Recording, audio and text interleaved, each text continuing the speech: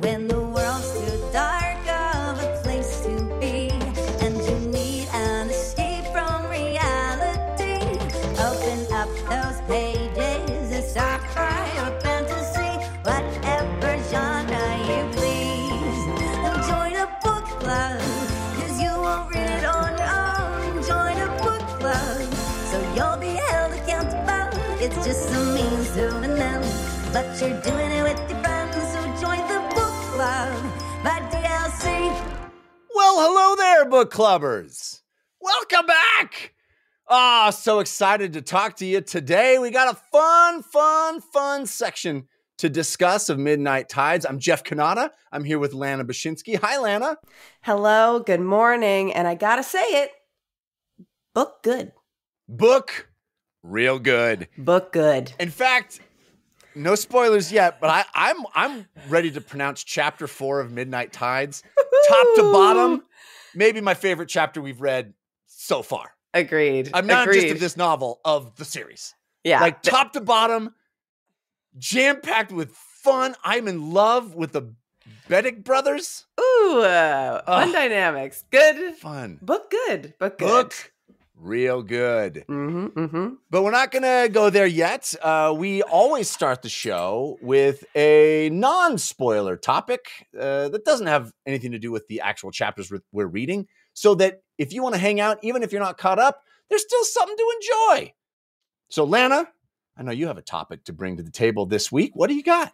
I do. I remember we were chatting a couple weeks ago, and I was just about to tell a story right before the show, and I cut myself off because it was related to books. So I said, might as well do it on air. Question for you is, have you ever been to like live book readings? Have you gone and listened to an author read passages from their own book? Ever. Like at a bookstore or at a public event? Yes. Mm-hmm. I'm racking my brain. I have moderated, I think twice, I've moderated one of those type of readings where the author has read a section from the book, and then I've been around to ask questions and kind of facilitate the audience asking questions and, moderate. I don't think I've actually attended a book reading on my own, just as a fan of the author. And I'm kind of, now that you ask, disappointed in myself about that, because I think that'd be something I would love to do, and I just have never done. I feel like I'm very bad at I follow a couple authors on social media, but I'm always lost in like the game dev news, and so I feel like I don't have my finger on the pulse of like where to get info about book readings. I feel like I have to get connected with a local bookstore in order to get that. I've only been to one book reading before, and I went through this phase where I was reading like only biographical or autobiographical like books from comedians. Oh, yeah. Yeah. Oh, there's so many good ones. There's so many good ones. Good ones. And I read David Cross's one. Oh, I love him. And he had a book reading at the Barnes and Nobles, or the Chapters, or whatever that one that was closed called, in Union Square. And me and a buddy of mine went to his book reading there. And of course, like listening to him like read from his book is like listening to stand-up comedy in a way. Right. And so it was so funny. He was so deprecating. I don't know if folks are familiar with David Cross's humor, but it's like, got a little grit to it. Yeah. And so it was hilarious. It was an excellent time. The place was packed. And then afterwards, when I was a student, I was like many students are, just so broke. Like unbelievably broke. Sure. And so my friend and I split the cost of the book, and we were like, we'll trade it back and forth. I don't have the book's nowhere to be seen. I don't have it. We're not friends anymore, obviously. Could you sign it to me on page 1 and her on page 2? And we'll just pretend as we swap it back and forth, that's the only page that's signed. Well, we went up there and we were like, can you sign it? We're sharing it. And he signed it. Hope you never break up. Oh, that's cute. And I was like, we're not dating. He wishes. But it was a great time. It was a great time. And it would definitely be something I would Yeah. yeah, sorry, go ahead. No, go ahead, please. Well, I never thought I'd be the type of person who would like enjoy hearing the books because I like having my own like voice, my own like impression of how things are read. Like comedy books felt like it broke that because I want to hear their voice. Right. Because that makes sense for the comedy medium to me. It's in their rhythm. Yeah. Mm-hmm. Yeah.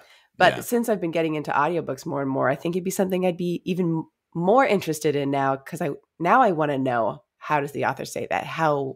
What is the author's rhythm that they would pronounce these characters or whatever? Yeah.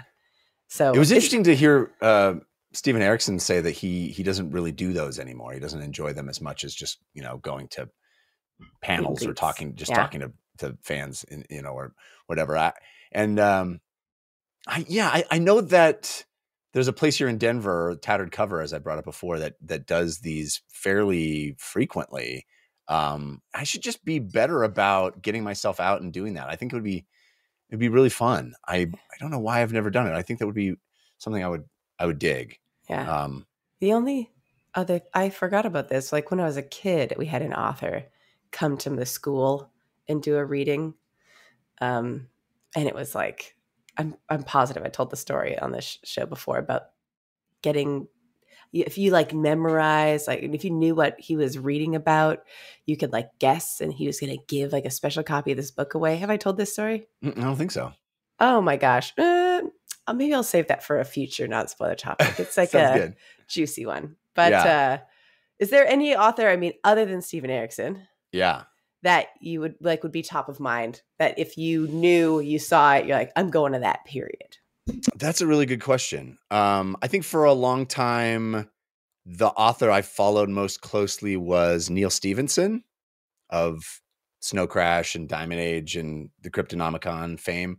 For the longest time, I said my favorite books were the Baroque cycle that he wrote, Quicksilver, System of the World, and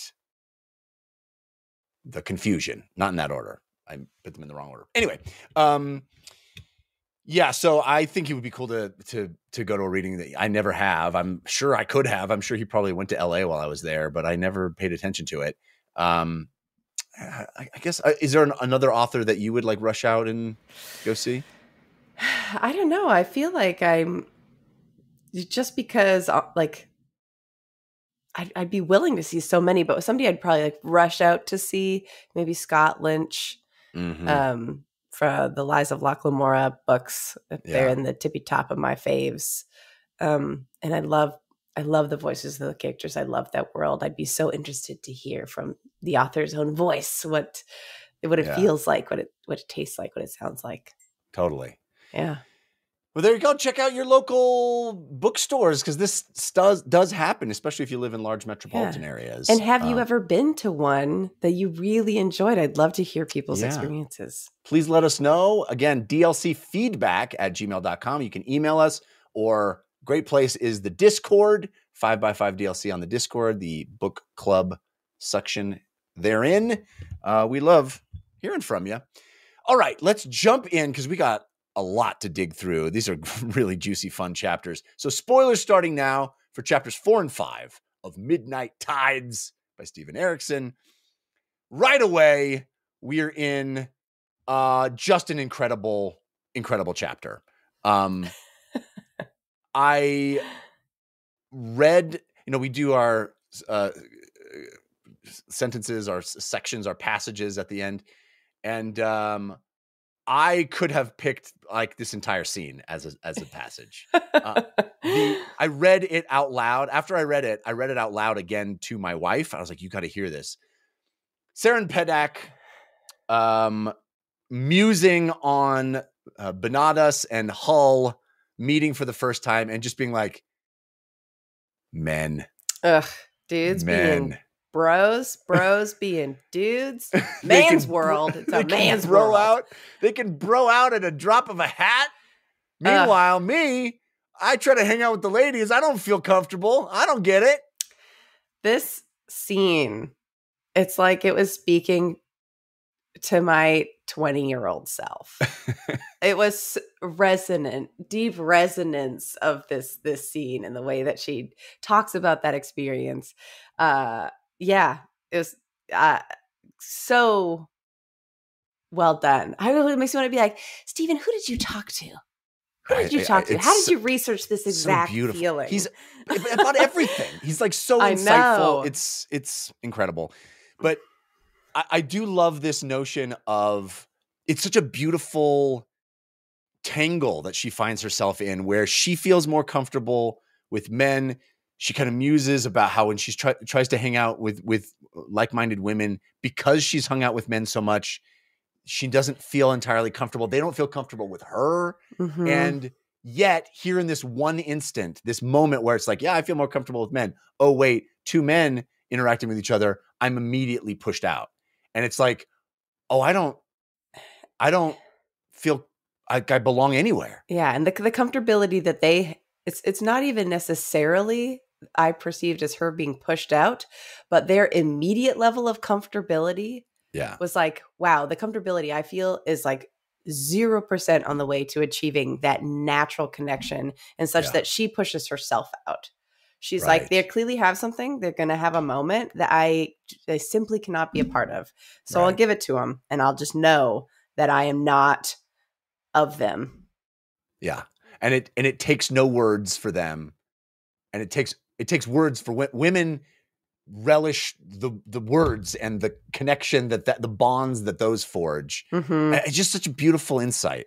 Yeah. And it really also not just a idle musing of the author. It reveals character, right? It reveals who this woman is. And I'm slowly, and then later on we hear even more cool stuff about her. And I'm like, Saren Pedak is immediately one of the coolest characters. Yeah. Digging her. But the substance of this connection between Benatas and Hull is Hull being like, hey bro, I want to be on the Idur side.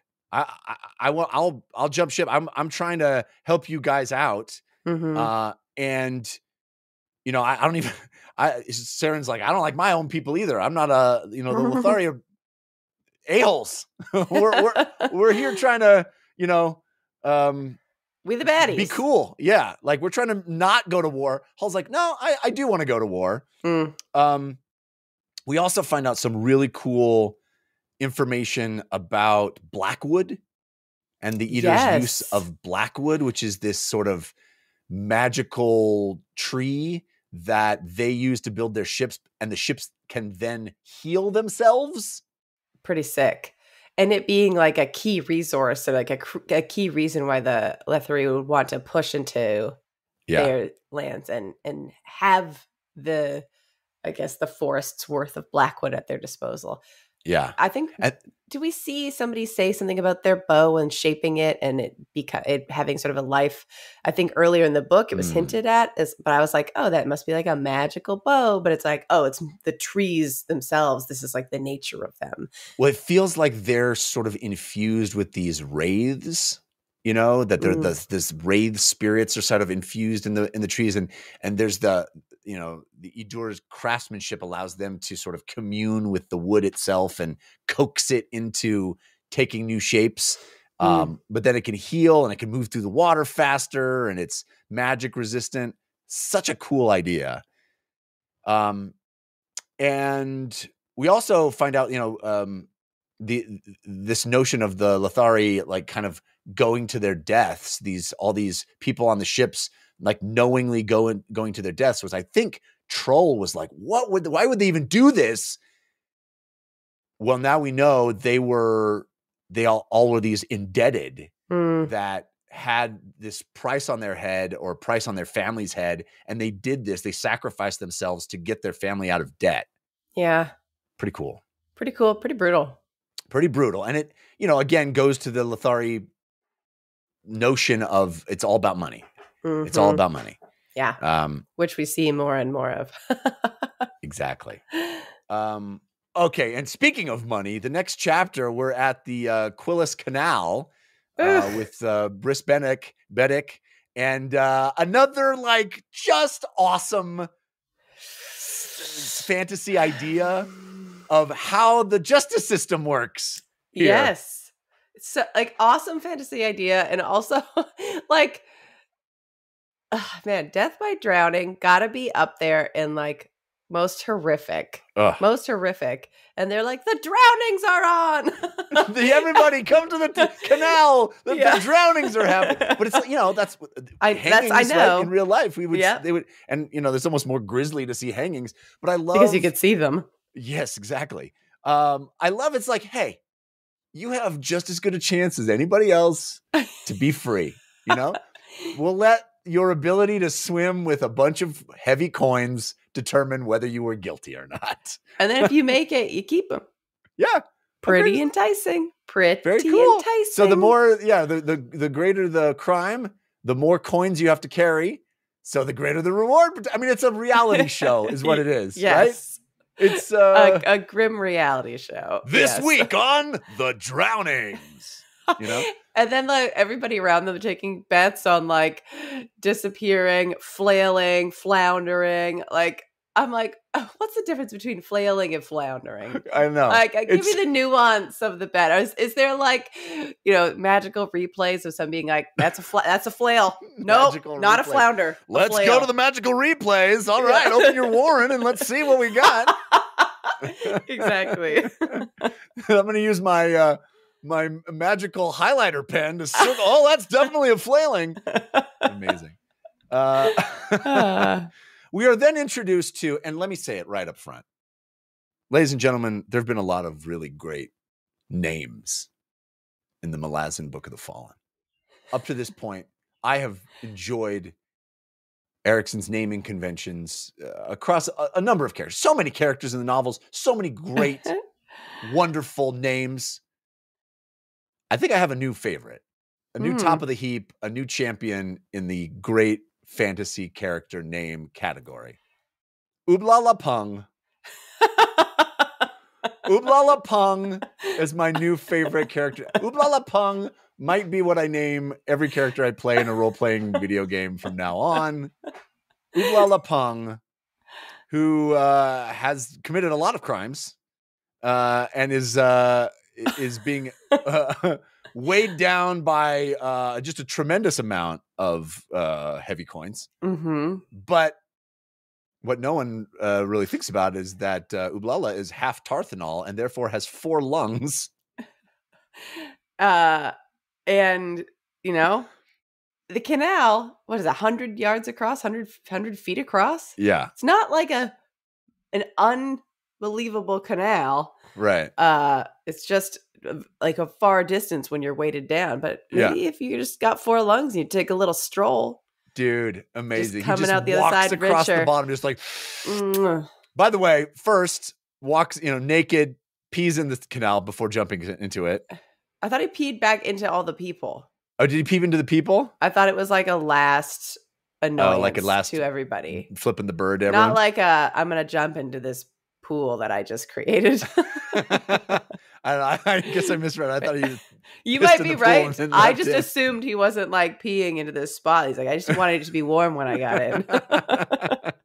Whatever the case, it is made clear that the man is well endowed, and in fact, one of the onlookers is like, I heard there's a magical way to do a little transplant. You can jump in there, get the body, boom, boom, boom, zip, zip. He won't need it. He won't need it. I like that he's like, I heard that, and then immediately his friends like roasting him, like including like this rabble roasting each other. I'm so like, good. Is this very weird foreshadowing to this happening later? I think it's very weird foreshadowing to literally everyone that encounters Ooblala Pung. Being like, dang. Oh, hey, buddy, put some clothes on. You know what? Don't. You know what? Give it a minute.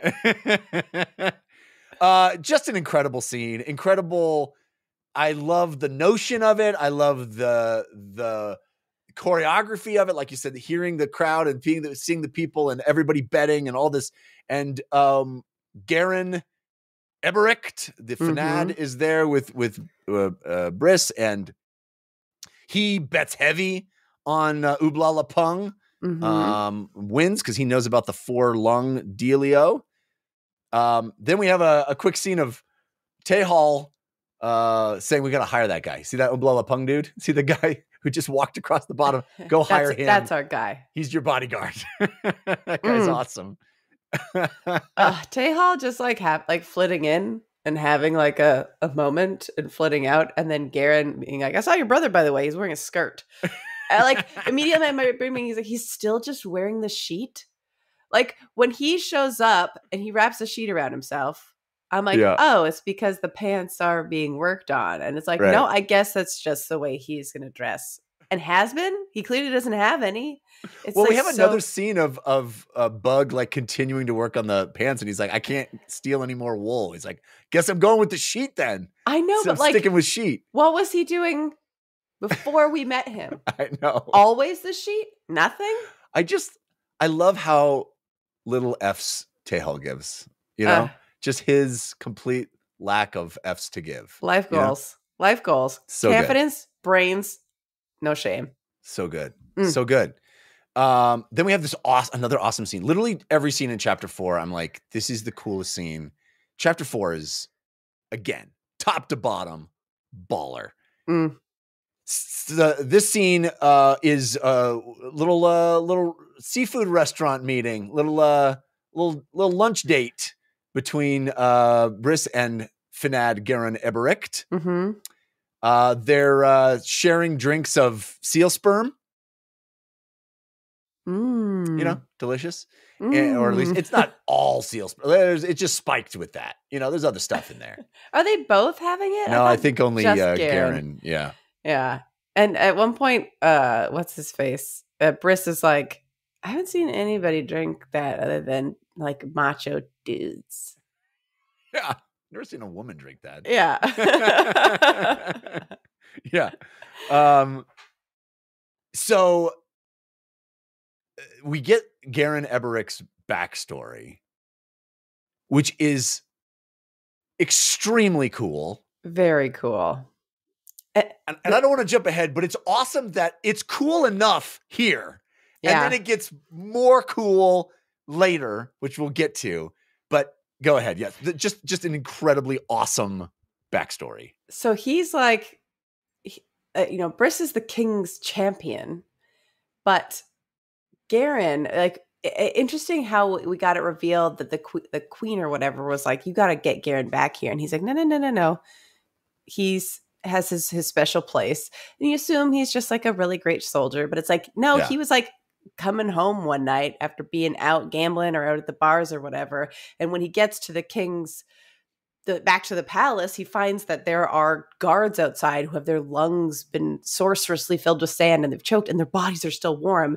And so he's like, oh my gosh, the king is being assassinated. He rushes in and he is able to do away with the king's assassinators.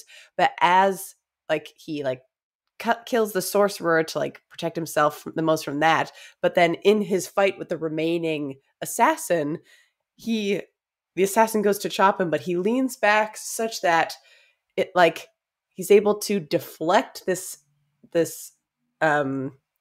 sword's blow, but instead of actually truly deflecting it, it pierces through his face instead of it doesn't deflect it. He dodges, so it doesn't hit his brain. It hits his mouth, pushes between his teeth such that his teeth all wrench outwards, but stop the blade ultimately. So he's a vertical slice through his lips and gaps in his teeth where the blade stops short. He literally stopped a sword cut with his teeth. Oh my gosh. And then now he like has a telltale like spooky whistle. Yes. Yeah. It's just a whistle. I probably I'm sure my mic eliminated that. But it didn't. It got it. Oh. So sweet. Yeah, I love I love this dude's backstory. So killer. And because of that, and the king's like, huh, what? He wakes up, he's like, you stopped people from murdering me? Anything You're hired. You want. Yeah. Anything you want. You get a free pass, hall pass forever. King's leave. Do what you want. Above the law, free from prosecution. And Garen becomes the Batman. He's the Batman. Well, it's like, I think it's revealed in this conversation that he like is the city is like fearful of him because he's the Batman. He's like striking. He's like getting vengeance against people. Like he's trying to find these assassins. I guess he's more the Punisher than the Batman. But I like the idea. He's the vigilante. He's got a list of people that have done him wrong, and he's systematically murdering them without consequences. Yeah, but he, if he's the Batman, he's walking around town in the outfit all day. He's pulling the hood off. He's like, yeah, it's me. Yeah. It's great. And that makes you be like, ooh, that's rough. That's like what choices to be made on the King's leave. But at the end of the meal, because Briss sort of loses his appetite because of the things that they discuss, he asks Briss to like make sure that he gives his food to somebody who's starving in the alley. Yeah. So he has like this glimmer of like not fully sinister. Seems like a nice but intense dude. I don't know, because he also goes, make sure to tell him it's from me. Like I assumed something there. I agree. There's a relationship. There's a feeling of, hey, take your leftovers, give them to somebody that needs it more than you, but also make sure you tell him it was my idea. So it's not. But did you feel that way? Did you feel that way as soon as you read it? Because I was like, my assumption when I read it, I see how your read is now. But when I read that, I assumed it was because he had like a previous relationship and maybe the person in the alley would be untrusting. And so if you came out and you said, hey, this is from Garen, they'd be like, oh, that person has been taking care of me. So it's okay. I can accept this. Interesting. I did not read it that way. I read it. It was like, do something nice, but make sure people know I did it. Yeah. Yeah. Mm. Yeah. Interesting. The substance of what they're talking about, by the way, that you said is so uncomfortable, is basically Garen saying, I'm going to kill your brother. Yes. I want to kill Hull. Maybe. Yeah. He's not on my list awesome yet. Dialogue. The like tete-a-tete of, hey, maybe am I on your list? Not yet. I gotcha. I don't know. Like this guy. But don't cross me. Dude. I will kill you. The guy with the hall pass, the guy who's just like, I can do whatever I want. Nothing you can do about it. Mm-hmm. Just like incredible. Mm-hmm. Incredible. Very, very like edgy feeling. Yeah. Yes. Reading it because he's like an amiable feeling guy. Right. Yeah, it's like a great characterization. And he's so self-aware. He's like, yeah, I get it. They want me out of town because I'm scary and everybody's terrified of me. So they want me out of town. I get it. I'm going to go. I'll go with the group out of town because I make people uncomfortable because I might kill any of them at any time. It's awesome. It's so awesome. I might kill any of them at any time. And honestly, I love that about me. Yeah. Also, hey, your brother Hull might be on my list, kind of on my list. Well, what about my brother Tehal? Well, I actually admire that guy. Mm-hmm. I actually admire that guy because he's as ruthless as me. And Briss is like, what are you talking about? He's a complete dum-dum. Yeah. He's a waste of space. He's just sitting around doing nothing. He's like, not doing nothing. In fact, you think I murdered a bunch of people. He murdered a bunch of people. What do you mean he murdered a bunch of people? Yeah, he got them all to commit suicide because he stole all their money. Brilliant. Yeah. 4D chess. Mm-hmm. Loved it. Loved it. Like, I admire that guy. I get where he's coming from. And he is even more dangerous because his machinations are subtle. Yes. And secondhand. Less obvious, less overt. How quickly I immediately... Like instantly, I'm like rooting for Tehal. I'm like, don't give up the game, Garen. Yeah. Stop. So good. Yeah. Just an awesome scene. He like collapsed the entire stock market. Basically, is what we find out. Collapsed with the economy, and so people he made basically what do they call the stock market crash in the 20s? There's a name for it. Anyway, he basically made that thing happen where people started committing suicide because they were destitute. They lost everything. Yeah. Incredible. All right. So back to Tehal. He and Bug are like hiring all these malcontents to be part of their crew.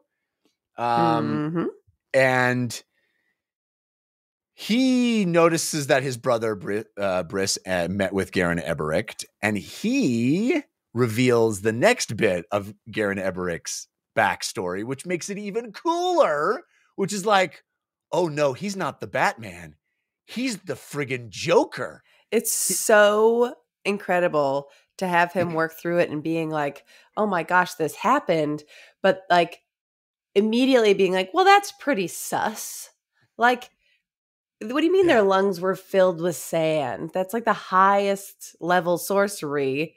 And how interesting that this sorcerer, who was apparently part of this troop, who's never shown that kind of skill before, is suddenly able to do it. And how interesting that there's no other people, anybody who might have been related to this, who could have been tortured for testifying for why did they do this? Who is really after this? All of them just happen to be dead. And really, he just happened to be there? No, it is coincidence. Garen hired these people. Yeah. And then the reason that they were so surprised as he came in is because he's like, what's up, y'all? And then killed the people he hired to kill the king so that he could kill them so that he could get whatever he wanted. Is like a mastermind plan to get the king's leave, to get himself into this status position to be ruthless and unstoppable. Yeah. I mean, two things I want to say about this. One is Erikson's always like got two layers. Yeah. There's always a secondary scheme. There's always these feints, that is cool. It's cool enough that he got the king's leave, that he's got this sort of Batman backstory. That is already cool. But to then add the second layer of, oh, it was all a setup. It was all a brilliant diabolical scheme. Just next level, completely next level. Incredible. And awesome. And then the other thing is, I love how Tehal, he doesn't just put it together. He follows the money. Like the reason the king's investigators didn't figure it out and he did is he followed the money. He's like, okay, there's a bunch of people related to all the people that died that started spending a lot of money right around that time. Why would that be the case? Why would they have a bunch of money all of a sudden? They're dead. Oh, they got paid off. He comes in. He paid them. He comes in. They don't think he's going to kill him. He does. It goes crazy wrong. He gets stabbed in the face because they're like, what's this guy trying to kill us? It's the perfect cover because he actually got injured. Yeah. Oh, yeah. That's like the other thing. It's like, it's not like he came out of it completely like scratch free. He has like this large visible wound on his face, like forever marred from this experience to be like, look, it's defending the king. Yeah. Yeah. So brilliant, so fun, so cool that Tehal figured it out and Garen figured out Tehal, and they're both, it is like arch nemesis, you know. They're like working against each other. They recognize who the most potent threat is on the other side of the line. You know, it's like, yeah. Get it. I see they're on a collision course, you know? Yes. Very cool. All right. So then Tehal's like, hey, Bug, we need to set up Garen. We need to take him down. And I know how to do it. We're going to, he's got contingencies against every form of threat. He even has his own water supply. The guy doesn't even drink anybody else's water. He's so terrified of being prepper. Yeah, total prepper. So how are we going to take him down? Well, we are going to fake a suicide of this guy Turble. And how we're going to do that? Well, we're going to get... And Turble was holding his coins. Right. He was the guy he placed his bet with. Yes. At the scene where the four-lunged guy, Ublala, made it Pung. across. Ublala Pung. Such a great name. So they're going to do something terrible. Thank you. Thank you. You're welcome. Tip my hat. And they're going to take Turtle's blood and pump it into somebody else's body. So no shortage of those. Yeah, true. And we find that out later too. And that's because, there's like magic CSI, the magic CSI team that can like check the blood, They've got to, it's not a matter of like true forensics. It's just the blood don't lie. Blood don't lie. Magicians are like, yep, A plus B equals C. Mm-hmm. Here we are. Magicians. I love thinking of them as magicians, not sorcerers. Yeah. They're like, is this your card? It's cut in half. I didn't do that. That's not part of the trick. That was what the crime, actually. And I love how Bug's like, oh yeah, that's awful, terrible work. And Tails like, yeah, I'm so glad you're up for it. The number of times that Tails like, keeping Bug busy. Yeah. My chore, my greatest chore is giving that man work to do. Busy. It's just awesome. I mean, I'm just so in love with these characters. And then he's like, hey, we're going to need a thief. Like, the thing we need most is if we're going to steal Garen's money, we're going to need a good thief. Cut two. Zambies. The coolest Zambies. The coolest thief ever. Now, I'm calling her Shirkalali. How are you pronouncing it? Yes. Alali. Okay, I like that. Because I think Shirkalali rolls off the tongue. Shirk has her own badass backstory. She argued with her landlord who stole money from her, who came into her apartment and literally took her money, got pissed at him, threw him out the window, all within her rights. All that's fine. Totally fine. Because it's about the money. Murder the landlord. Go on. He took your money. You get to murder him. Unfortunately, threw him out the window. He landed on an innocent bystander and they both died. Now you're in trouble. Yeah. You killed the innocent. That's not okay. Somebody can't kill someone while killing someone. That's not allowed. And so she does her walk with the coins in the canal. Yeah. Sinks and definitely dies, but doesn't die because it turns out at some point in her life she was cursed. I think maybe cursed by that landlord, cursed by somebody previously because she I think we know who she was cursed by. I think it's kind of a little bit of a mystery who she was, but she murdered the person that cursed her later. Yes. But yes. But before that, I want to get, I know we don't need to, we're spending all these time on these details, but I just love all these details. Do it. I love her like, she had to walk across the canal.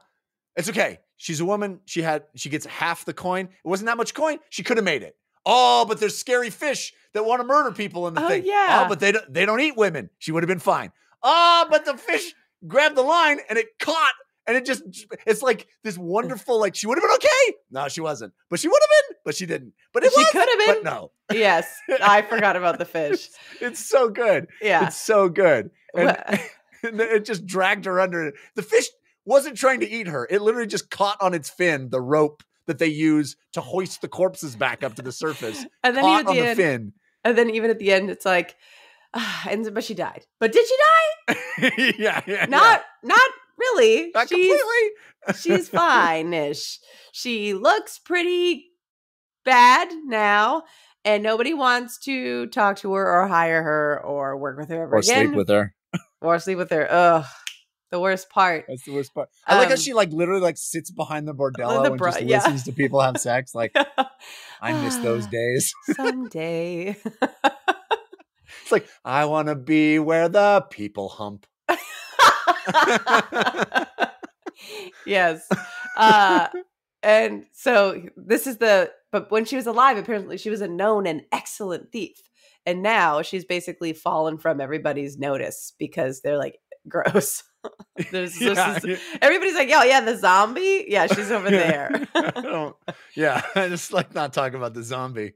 But But Bug is like, hey, Tejo wants to talk to you. Come down to the house. Come over to the rooftop, and we'll. I like that Tejo's kind of like, what's the equivalent of like Anne in Arrested Development? They're like, this guy wants to hire you, and she's like, for what? Who? Yeah, is it him? Him? The guy on the roof? Him? Okay, well, I'll be there for 15 minutes tops. Everyone thinks he's a complete goober. And it's like, that guy? I mean, I guess I'll see what he wants to say, but him? So good. Then we have a quick scene with our three lady friends, Chandra, Sara, and Heijin. And Tejo's like, okay, I got your new bodyguard. Here he is.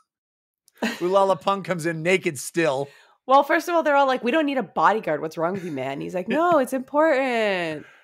He shows up naked, and all of them are like, yes, we will have him as our bodyguard. We will have him as the guard. As the guard. Don't leave me with them.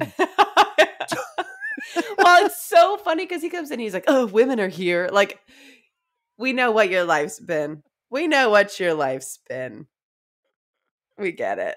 Yeah. And maybe if you wore some tighter clothes. he's Magic looser. Mike. Yeah. He's Magic Mike. And they're all like, does he have a brother? Yeah. It's so funny. Can we get a couple more of these? I'll take good. Some more for the house. on whole round. Okay, so then we are introduced to another new character, the king's first concubine, Nisal, who seems like a sharp cookie herself and is kind of scheming with Preda Unital Hebaz. Briss comes in. The two of them are talking about Garun, and they're like, this Garun guy is going to be a problem. I thought this was interesting because they set up the concubine specifically being like, the concubine doesn't really have any power. The concubine is just the concubine. They're there for their purpose. The only power that they have is the power of their personality. And if they can basically assert themselves to have power, they kind of do. And then I was like, oh, interesting. I wonder what she will be. She has asserted her power. Very, like, knowing, like seeing that like very formal interaction between the Preda and the Queen and Briss, and sort of that initial scene where we meet those characters. Yeah. There was like a formality and like speaking at a turn, et cetera, and having the concubine being like, she doesn't really have any power, be like, let me tell you what's up, was like a very, it put quite in sharp detail the type of person that she is and what she's bringing to the energies in the room, which I really enjoyed. Yeah, agreed. And my reading was that she is firmly on Team King. Like she's there to protect the king and hates the Queen, who is scheming and kind of, or no, you disagree? No, I agree. But you just reminded me of the question. What's the dynamics here? We got the king and a queen and a prince, and in like a standard fantasy world, you got king, queen, prince, they're married, that's their boy. Yeah. But this is like king v queen and prince and concubine, like that's my man. Right. No, I think you're right about that. I think the Queen is fully there to make Prince ascend to the throne and have as much power as possible. Is the Queen married to the king? I think so. Or is it like a queen of a different zone? No, I could be wrong, but my reading is that they are the king and queen, and they have the son. But the Queen is Lady Macbeth, right? She's got her own schemes and plans, and she's nobody likes the prince. He's a jagoff. And is it her kid? Is it their kid? I think it's their kid, but I think the king has no intention of relinquishing power. But they later on in this chapter, they talk about how, or maybe it's the next chapter, they talk about how, in contrast to Hanan Mosag, the king of the Lethari does not have absolute power. Yeah. Like, there's people that are trying to undermine his power at all turns. Whereas over here in the Edur lands, we all respect the Warlock King, and he has what he says goes, and that's it. Yeah. So I think that it's more like, the mantle, uneasy lies the head that wears the crown, classic.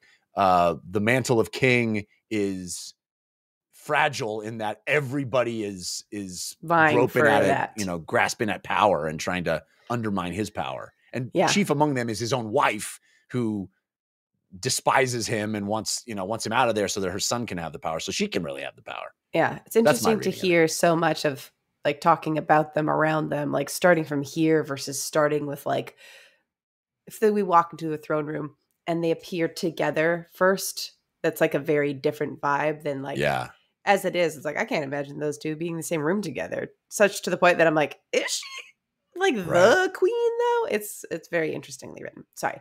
But concubine, not fully team king, despise a queen, wants to protect, etc. Yeah.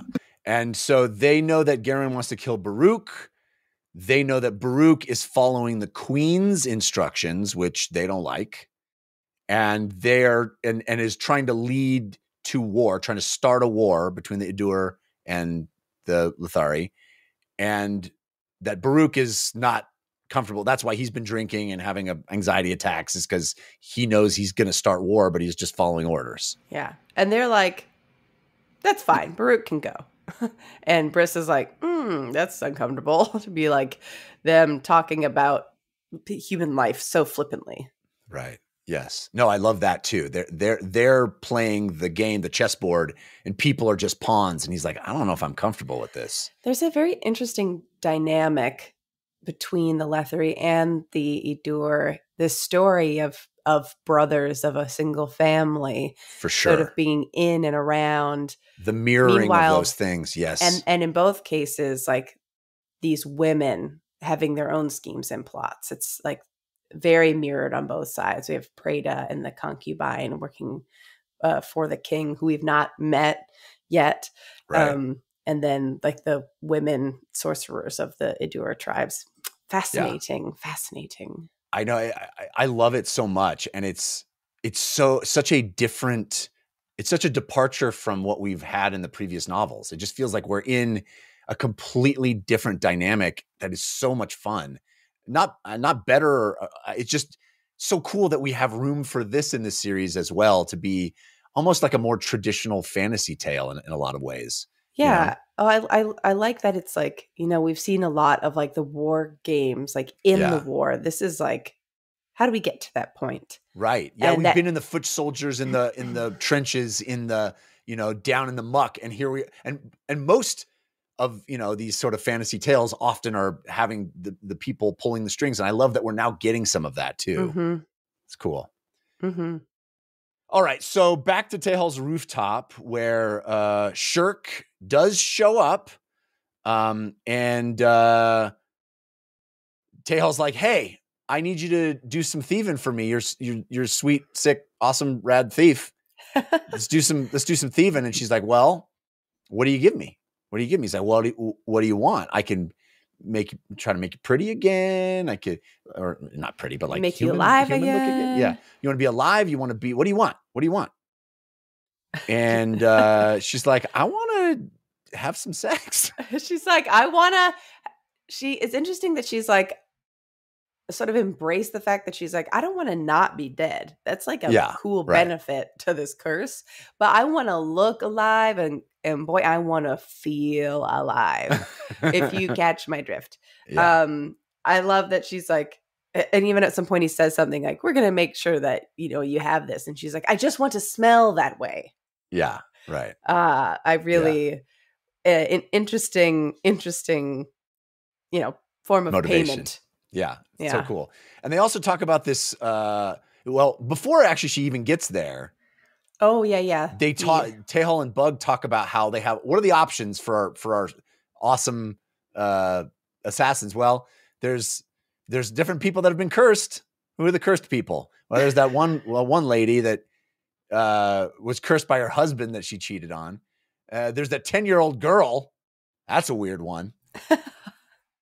It stayed And 10 forever because she got cursed. And they're like, we'll circle back to that. Circle back. So basically Tail says, hey, Shirk, I want you to steal Garen Eberick's money. And I don't even want it. I don't even care about it. Just dump it in the river. As long as he doesn't have it. Mm-hmm. She's like, all right. You crazy, Tail. I like it.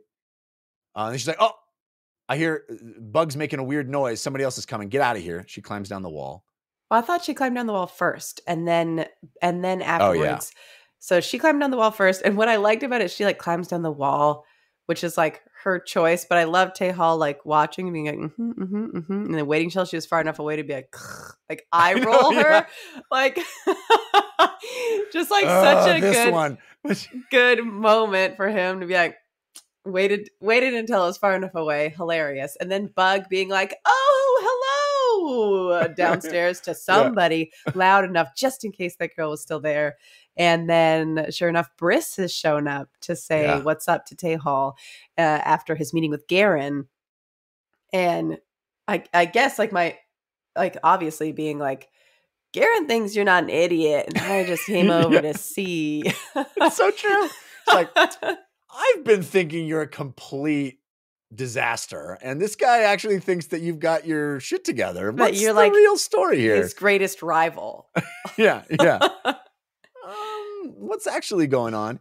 And they talk about their parents. Evidently, mom was brilliant with money, just like Tehal is. Mm-hmm. Dad was brilliant with swords, just like Briss is. And father kind of got money troubles. Yeah. And evidently offed himself. Yeah. As a result. Mom could have saved him. Didn't, because she was too concerned with the kids, was too preoccupied with the kids. Mm-hmm. And Briss is like, well, how are we not like them? He's like, well, first of all, I don't have any kids. Smart, Tehal. Good. Smart. Always thinking. And Hull, he doesn't care about money at all. He walked away. He walked away from everything. He shunned money to save people. And you can't ever fall into debt. You're the king's champion. King loves you. You're awesome. Mm-hmm. No problems. And but they talk about Garen and they think that Garen is trying to kill their brother Hull. Mm-hmm. And Briss is like, well, maybe I'll just murder Garen's underlings. They're chasing me. They're like, I think there's a guy following. Did you get followed here? He's like, you know what? Come to think of it, I think I was followed. Yeah. It was, Briss comes almost like in a way that's like, I have to talk to my idiot brother, try and suss him out. Are you actually not an idiot? The whole thing dredges up these feelings. They have sort of like this, mini therapy about their lives and where they've been and where they are now. And then coming out of it with him being like, you are more than I thought you were. That probably means you're in danger, but Hull's definitely in danger. And we as like mom and dad, could we, will we do anything about it? Was sort of like the tension that I feel like was left. But then Tehal revealing even more of his, big brainedness, being like, okay, well, were you followed here? There's only one spot that somebody would like hide in order to get you. And he's like, okay, well, how am I supposed to walk out that door? And he's like, oh, sorry, you could use the tunnel. And he's like, you have tunnels? And I think that's the moment that he's like, Bug always needs work to do. I just had the guy bore out a tunnel. Yeah. It was a Tuesday. He was bored. So I had him bore. You know what I mean? So I gave him months and months and months of work other than his many other tasks. Yeah. So good. So Briss goes down to murder the person following him, finds out already murdered. Can't murder something that's already been murdered. Sees giant pool of blood and little kid footprints walking away. Cool. I like that he's like, I'm going to follow it. And then he's like, nah. Yeah. There's like a side of this city that as King's champion, it is not for me to know about. Yeah. I don't want to. I don't care to. It is only more dangerous for me to be involved in whatever seedy things happen at night through the city. So job's done. Yeah. Back to the palace. Commissioner Gordon doesn't need to know about what the Batman is up to. Yeah. Exactly. So then we cut to near the Azath Tower. Ooh. This crazy, creepy, disturbed land. Yeah, it's zombie town. Zambieville. I liked this cut. There's like their lightness that is through this chapter so far sort of carries because we're with like this little girl and this funny relationship between her and what's her name? The Zambi lady. Oh, Shirk. Shirk. There's like this lightness there because she's like, why don't you be my mom? Yeah. Like sweetness, but it's like very spooky. And Oh, it's like super spooky. And a great like deep spookiness with like the, chiming little girliness sort of on top of it. And then we swing right out of it again on the other side. But the details of this Azath Tower bring us through them, because I will just be like snapping my fingers for details. Oh yeah. I mean, I love that we've already got in the series, we've already gotten like little kids who have the wisdom of adults, and I thought, are we going to get she's been a kid forever, but is she, because she's been a kid for so long, does she have an adult's intellect inside a child's body? No. She's just a perpetually 10-year-old girl. Yeah. Who's gotten real dark, puts literal blood in her hair because she likes how it keeps the strands of hair out of her eyes. Oh my gosh. It's like a good hair product, Yeah. It's Plasma by Bausch and Lomb. Johnson and Johnson. Or Beauchelain, I should say. That's really good. And I agree. This was super creepy. And I love how Shirk is like, ugh, I don't want to be your mom. I love how their dynamic is so like it doesn't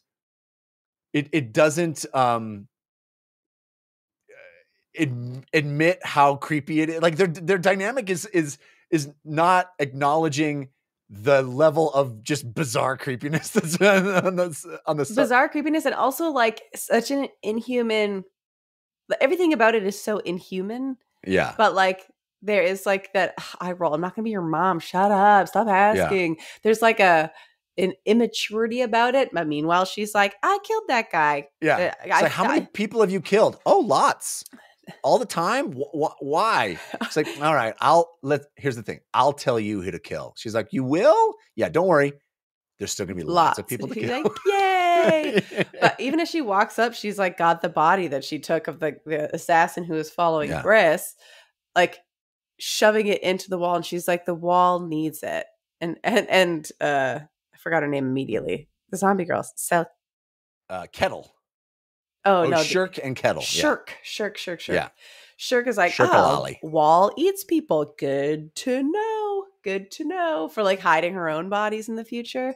Yeah. But everything that Kettle says is like, the Azath Wall is dying, and them talking about the bodies that are beneath them, many of which are alive and have gone insane because they're just trapped beneath the earth, many of which are cowered within themselves, and distinctly 5 of which that is like bad energy, real dark bad juju. Energy, and they're talking.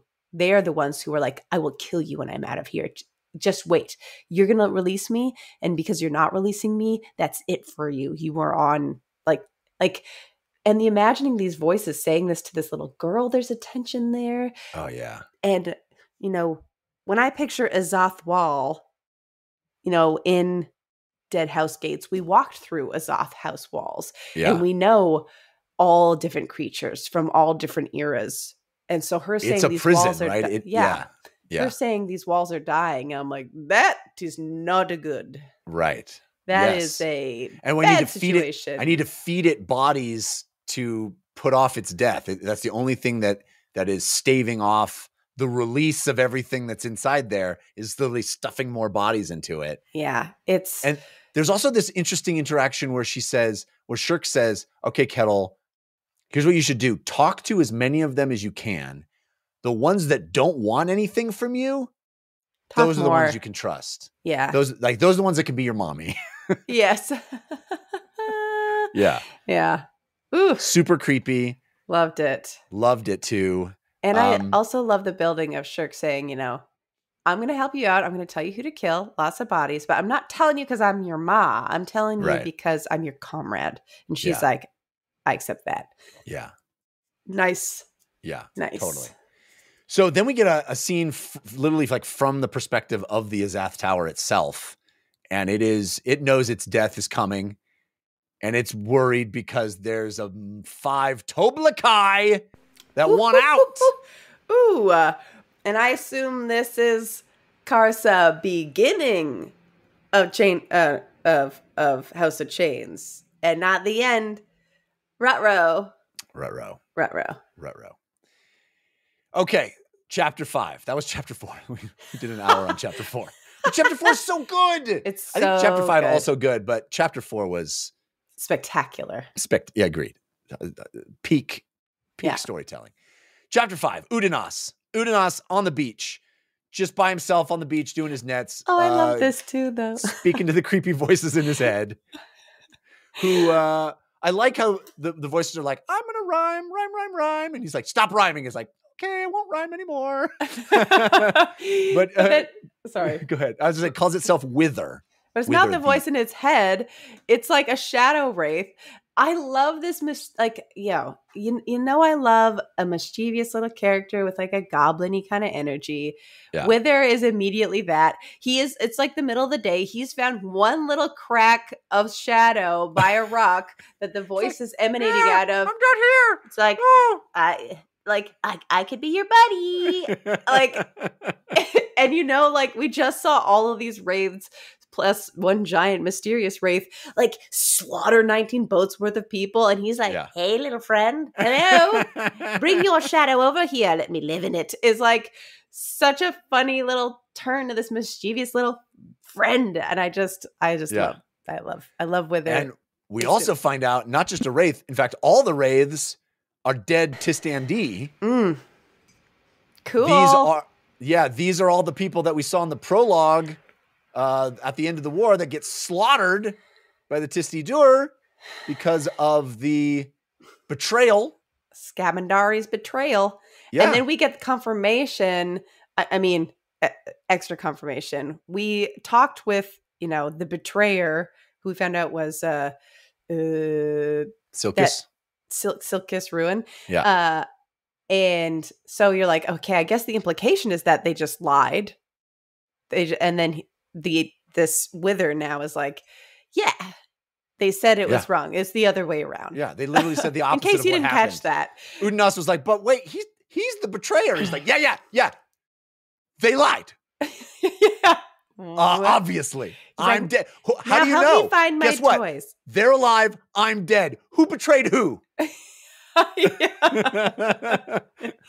Yeah, I love that. And he's like, bring me your shadow and we will find my toys. That was interesting. He's like, go find something. Where is it? Closer, hotter, warmer, cold, dig, warm, dig, warm, left. Hot, dig. There it is. He's like, what is this? The arrowhead. And he says you have to it's been buried, washing around, gaining silt, this crust. And does he say something like you have to reveal what's inside of it? Yeah.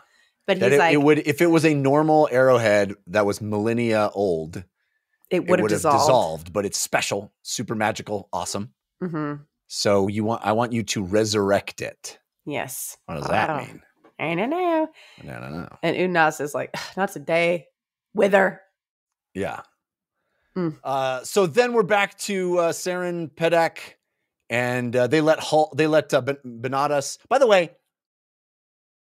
I was confused. So the whole first part of this novel, I was confusing the Beneda corpse with Benadas. Yeah. I was so confused. I was like, wait, Benadas is here? I thought it was a corpse. And it was like, no, that's Beneda, not Benadas. Like, oh, come on. Steven. Help me out, Steven. Please. Anyway, so Benadas is like, okay, I gotta go. There's a funeral happening. I gotta be at this funeral. I gotta make it. Gotta go. Mm-hmm. And we get some more awesome backstory about Saren, who I just love, where she's like, yeah, I'm the school I went to, they keep records of like the students that have done the most things. And I'm in there. I did the most punishment. I got the most punishments. I did the most bad things. I did the most worst. I did the most on the worst. record, baby. Yeah. I'm at the top of the leaderboards. So funny. Yeah. And they have this cool interaction where she's like, you're going to be, you're going to use the eater as a sword, but you're going to be the one swinging the sword. He's like, no. I'm the sword. I'm the sword. She's like, explain how what does that work? Yeah. I'm curious too. How's that going to work? Like Hull has plans. Mm-hmm. Hull has plans. And then all of a sudden, Silchus Ruin shows up. The ghost of Silchus. Mm-hmm. He's like, hello. And Buruk's like, oh, it's just like the tiles said. That's literally never I did not expect the tiles to actually be right. Which I thought was a wonderful detail of like, everybody divines the tile, but this dude's like, they're not even, that's hokum. It's not right. Yeah. Well, I like the ideas that like, even like these things that we have seen through people who are like the believers of the tiles. It makes sense that there are people in this world. It's like, oh, look, I threw tiles. And the tiles. Yeah. I know. It's so great that people that don't even buy into it. They're like, man, tiles. Yeah. But Silchus is like, you see this road you're walking on? A dragon made it. Like, yeah. Oh, wow, cool. Okay, cool. Anything else you want to add?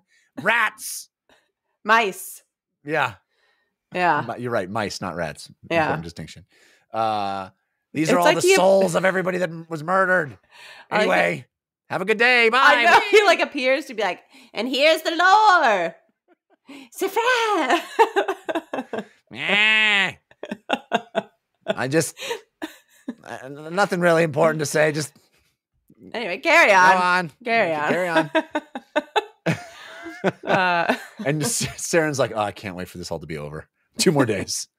But the important thing is Buruk's like, oh, all the holds are waking up. And that means that the 7th closure, which is this big prophecy, is happening soon. Yeah. Big deal. Which is how we know that the first emperor is going to be reborn. Yeah. Big deal. All right. Back to Troll. He, they're having this big funeral pyre. He sees a bunch of people carrying weapons. Everybody's getting ready for war. He sees his brothers. His brother Fear is going to lead people in war. He's the weapons master. He's going to be the war master. Mm-hmm. He's, getting worried about what's coming down the pike. They're going to have dinner. Udnas. I'm going to take a nap before I have to serve dinner to those people. Crazy dream. Dream question mark? Yeah, dream question mark. Vision. Teleportation. Yeah. Well, I think it's a vision or a dream in that it goes back in time. So maybe it's time travel. But he goes back to witness the thing that we witnessed in the prologue, right? Yes. He's seeing the thing that what happens right before the betrayal. Mm-hmm. He sees the Kachen Chamale corpses.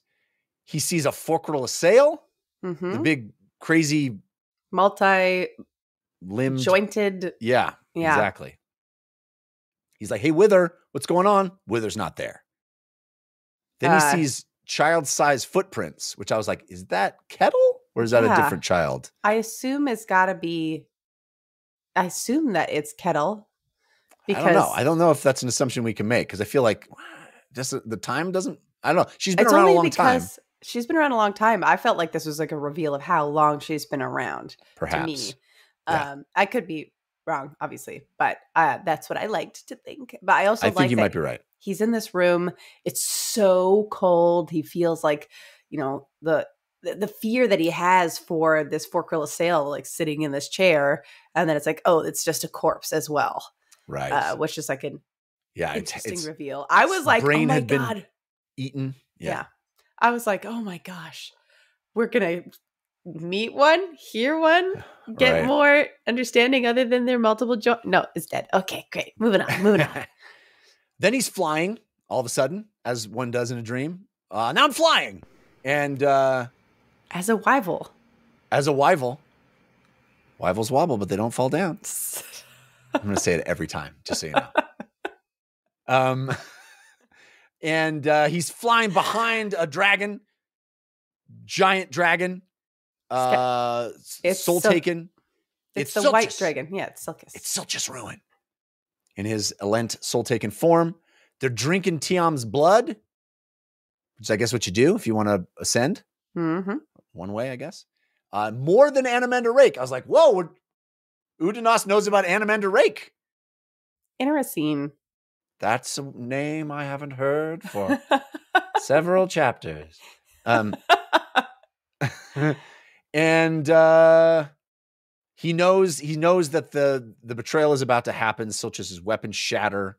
Is this the scene where like as they're flying, they're being followed by a white crow? Or is that in the future? Yes, white crow. Yeah. And then he wakes up and he's like, Wither, I just saw the craziest thing. And he's like, I wasn't there. I couldn't follow you, bro. Yeah, you went far away, buddy. Yeah. Interesting. So, cut to dinner time. Family dinner, sitting around. Mayan, Troll, all the Sengar family, mom and dad, the three bros, awkward. Very Mayan's awkward. there. Which brother is she flirting with? We don't know. It's interesting because this is like our first glimpse of like being honestly physically closer to her because we've always seen her from a distance. And so being at this table with her, we get more of those glimpses through Troll's perspective of when Roulade talks. He's like, am I noticing that she's like annoyed? Is she angry? There's like something boiling beneath the surface that to me either reads as like Roulade really is like putting himself upon her in a way that she's like, yeah, or she fully doesn't want to be in any of this. And I can't tell what's what. I also love that Troll is having this own internal struggle of like, am I so concerned about the worst possible thing that could happen that I'm just projecting all of this? Like, I love he's constantly like, I'm Mr. Doom and Gloom. I'm always thinking the worst of everybody. Am I seeing things that aren't there? Yeah. I loved that. I loved all of that self-doubt that he's expressing. It was such a cool inner monologue. Mm-hmm. Udanos comes in like, here's your phone, drops it on the ground. They're like, his hands, they're all bloody. That's the guy that fought the wyvern. He's possessed by a wyvern. Uruth is like, I'll check this out. Go ahead. I feel like from cuts on your palms, that seems like quite the leap of logic. It's a little leap. I'm not like exactly sure how they're like, he tripped, his hands, he's possessed. I was like, wow, they really got there. Well, I think they got there from the fact that they saw him with the blood of the wyvern on him, and they're like, anything bad about him is probably due to the thing, possession. Crazy They're thing we just saw. ready for it. Yeah. Interesting. Yeah. I think that they are. The servants were kind of being portrayed as being super superstitious and ready to throw him under the bus. Like, I didn't have anything to do with it. It's the crazy possessed guy, I think they were fearing retribution because we heard the White Witch say earlier, if they find out they will murder you. Yeah. Or maybe we find that out in a second. I don't know. At some point she says they will murder you. Yeah. She said that when they were like in their dream brains together. Right. Yes. So I think my interpretation was the servants are ready to just throw somebody under the bus. So none of them get, Well, it's very interesting because like just back to the scene on the beach, Udanos, like all things considered, because he's like, I didn't really like the lethargy and I'm like happy doing this thing. Yeah. It's like, okay, they're servants, but like seems like a decent life until he's on the beach. He's like, if I go too far away, I'll get instantly killed. It's like they are slaves to these people. They are slaves. Yes. Yeah. That's like, dude, make no mistake. Don't forget that. Yes. Yeah. Agreed. Anyway, Uruth is like, I'll get to the bottom of this. touches his head. Whoa, checks out. Nope, he's fine, not possessed. And Unas is like, sweet, she doesn't see him. Unas is like, okay. I'm not? Yeah, I'm not. I mean, I'm not. No, I wouldn't. Why wouldn't I be? Why would I be? That's I've not been hearing voices at all. And then they were like, all right, how dare you like get your weird bloody hands near our food? Go get executed or punished or whatever. And Mayan is like, don't you think that's a little extreme? You just raped his mind. And he was holding cloth. He was just holding cloth. He wasn't touching it with his hands. Don't you think that's enough? And that like level of aggression, again, you know, and Trull keeps sort of echoing this through the remainder of the chapter of like, but the women, they know things, they're scheming things, there's knowledge there that's like just like out sort of like in the fog of war within like the mysteries of these tribes. And Mayan's like spicy hit like instantly. I can't tell if that's a comfortability as women who are bonded by these not quite clear things happening around us, or again, just a pointed explosion of her annoyance, of her distaste for being with this family that Trull said earlier. I can't get a read on her, but I liked that she had this moment because it just adds to the mystery of what she's thinking, what she's feeling, where does she stand in all of this. Yeah, totally. And I agree that there's this undercurrent of like, what are the women doing? What are the women scheming? There's like this whole other faction almost of what is their play here. Yeah. We also, oh, go ahead. Sorry, nothing. We also skipped over, I think, important stuff, which is, the dad, Tomad, got mad. Too mad. And he slams the table, ticked off at Roulade. Like, not happy about how he's like, stop doing that. You're same thing that kind of Trull was saying. Like, you're strutting, you're acting weird. You feel like you're smirking all the time. Like, you know something, you don't know anything. I liked it because when you're out in the world, it's like that parental context of why somebody might be the way that they are, why somebody tries to take power when they can take it. And Roulade out in the world being, I guess, an excellent swordsman, though unbloodied, being, I guess, this handsome young buck in the world, but then getting home and being like put in his place by his dad in a way that's like, oh, it's not like really a healthy way to talk to your kids ever. It's like, it really adds context to his frustrations, to why he would be so hungry for battle. If his dad's constantly like, I can't wait to have respect for you someday when you become a blooded warrior, but the day's not today. I hope someday it happens, but not today. Sit down. Right. Is like, that's like a crappy thing to hear from your dad. It's very, and he's like, well, hopefully maybe on this this quest that you've been given, maybe you'll get bloodied. And it's like, oh man, way to put pressure on your kid. Like something bad's gonna happen. I hope that you finally kill some people. Yeah. It's brutal. Yeah. Very, very interesting scene. So much subtext. Totally. Then the final scene of the chapter, Featherwitch is like, you moron, Udnas, what are you doing? What are you doing? She could have seen everything. She could have figured it all out and murdered you right there. He's like, but she didn't. Mm-hmm. She didn't. I like that he wakes up like, Pretty good trick. Didn't I do good? Didn't I hid the crazy demon that's in my brain. Just kidding. It's in my shadow now. They didn't look there. She looked here, not there. And she's like, oh, all right. He's like, you know what? I love you. She's like, oh, don't say that. What if we get married? It would be like marrying a rat. That's like rough. She's like, I am so far out of your league. I am the Feather Witch.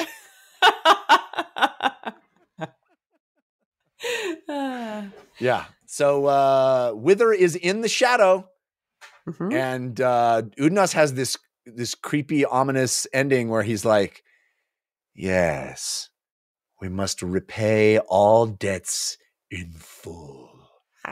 Dun, dun, dun. Like, what's he talking about? Whose debts? the I deaths mean- of Batista and D, right? Yeah, obviously. I Yeah. think.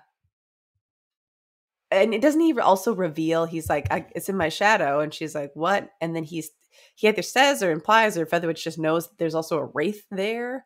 And she's like, that's impossible. They serve Yeah. the Adur. Why would they ever serve you? And It's Right. like, well, I got some info. Yeah. So So good. So good. So good.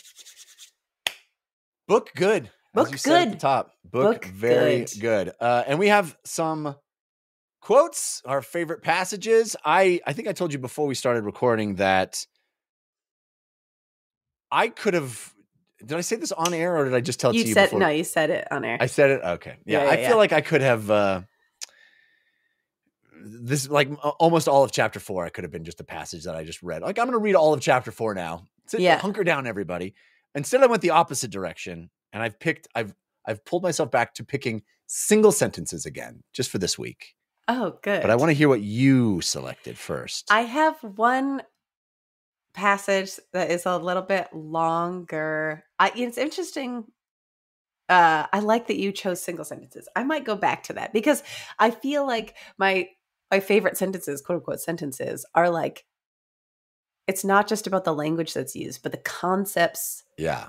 And not like in the past, we've had these deep thematic moments. It's like, this is a thematic, but like the serpent spine in your brain is like a lore hit. Yeah. Awesome. Yeah. And this is like a thing that I just thought was so cool. This is like the Joker reveal moment of Garen through the brain of Tehol.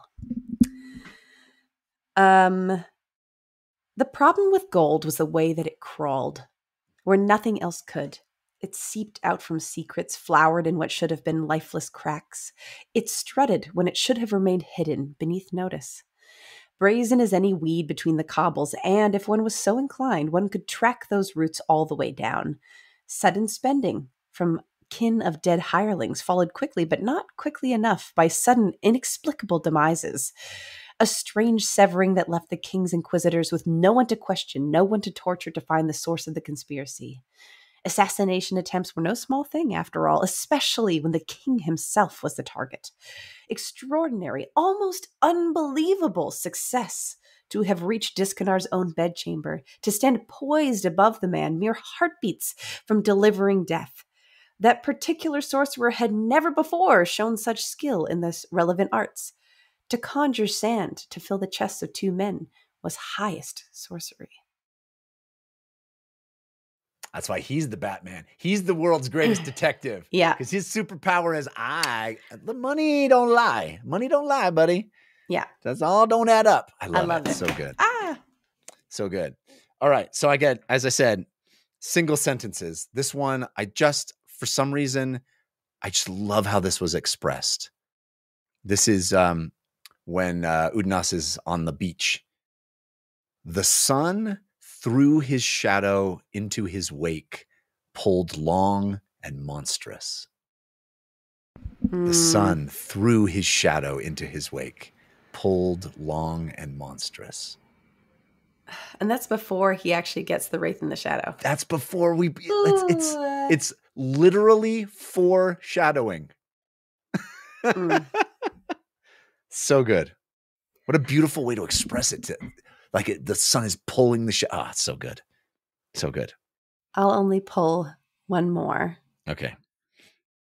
Because mine are longer. And again, Tehol, my angel, my love.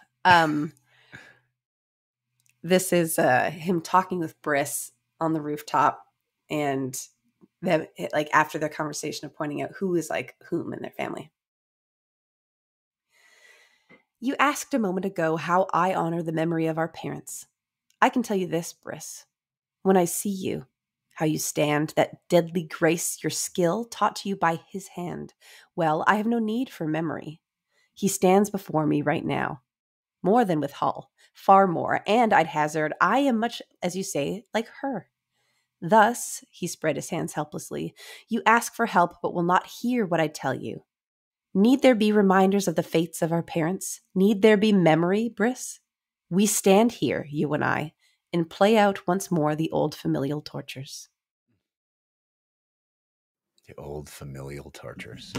So good. Mm. I thought for sure you were going to pick one from that first scene with Saren where she's looking at the stones. She's like, men look down and see rock, another rock, another rock, and women look down and see there's a bunch of rocks. I just thought that was such a great passage too. There's I felt like I almost wanted to pull that whole scene of Saren looking on, but I was like too.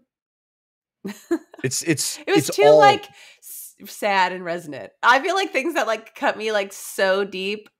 It's like so personal. Yeah. Like just to cut in like the feeling of being. I have like this distinct memory of when I started at Blizzard and I was an intern, and at the time there's no women around me. I think I was 2 women on the floor, and knowing that there's going to be another animator, another woman starting a month after I started, and the fear I felt for that month of wondering, is this going to be a woman who will welcome me and talk with me and be an ally? Or is this will be a woman who is territorial, will tear me down and will make this a bad experience for me?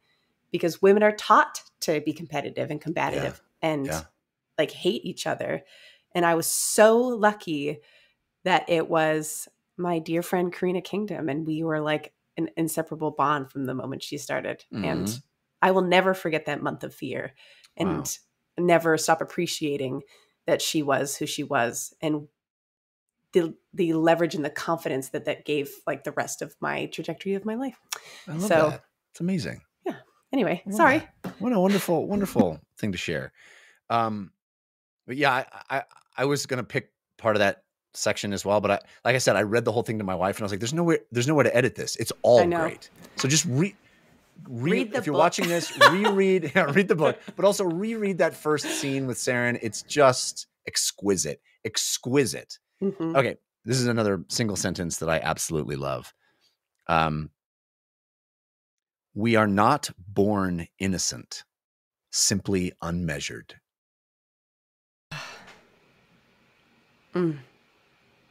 Unmeasured, not untested, not unknown, unmeasured. Perfect word for that. Mm-hmm. All right.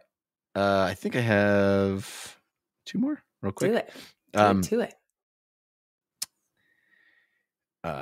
This is a little bit more than one sentence, but this is when when Silchis shows up, the ghost of Silchis shows up, and he's like, "You guys suck." And Hull goes, "Of what do you accuse her, ghost?" Talking about Saren. Mm-hmm. And he goes, 1,000 upon 1,000 misdeeds. Her, you, your kind.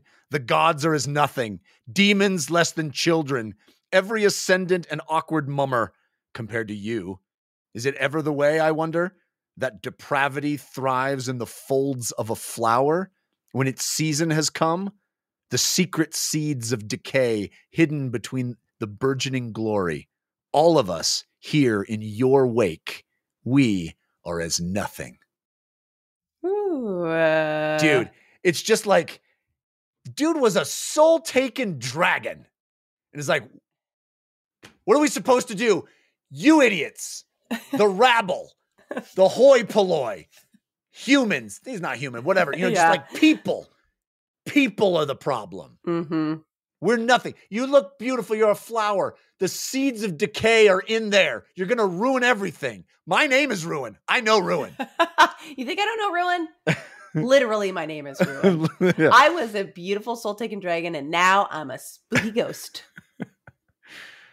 This is also just a single sentence, but it starts with Troll saying, there will be war. And Fear saying, there is always war, brother. Here's the sentence. Faiths, words, and swords. History resounds with their interminable clash. I ruined it. Faith, words, and swords. History resounds with their interminable clash. That's it. Faith, words, and swords. That's what they will clash. That's what happens. Yeah. And great pulse. Sometimes in that order. Yeah. Interminable. Interminable is the word I couldn't pronounce. Interminable. Interminable. Right? Yeah. Interminable. Well, I ruined the last quote. I ended with a real whimper there instead of a crescendo, but you get it. This book is amazing. Thank you for being with us. Thank you for hanging out. We got 2 more chapters next week. See you then. Remember, comment questions. We love your topics. We'll see you later. When the world's too dark of a place to be, and you need an escape from reality, open up those pages, sci-fi or fantasy, whatever genre you please. And join a book club, 'cause you won't read it on your own. Join a book club, so you'll be held accountable. It's just a means to an end, but you're doing it with your friends, so join the book club.